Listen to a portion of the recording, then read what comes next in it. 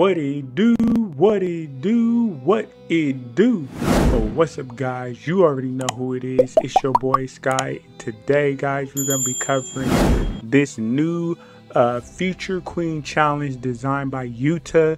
This is looking really dope. As you can see, the 14 is on the base right there.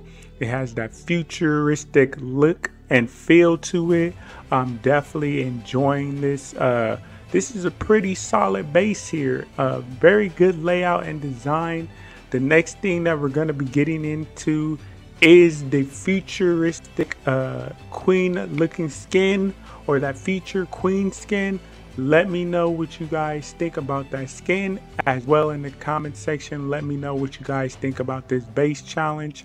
And with that being said, let's get into it.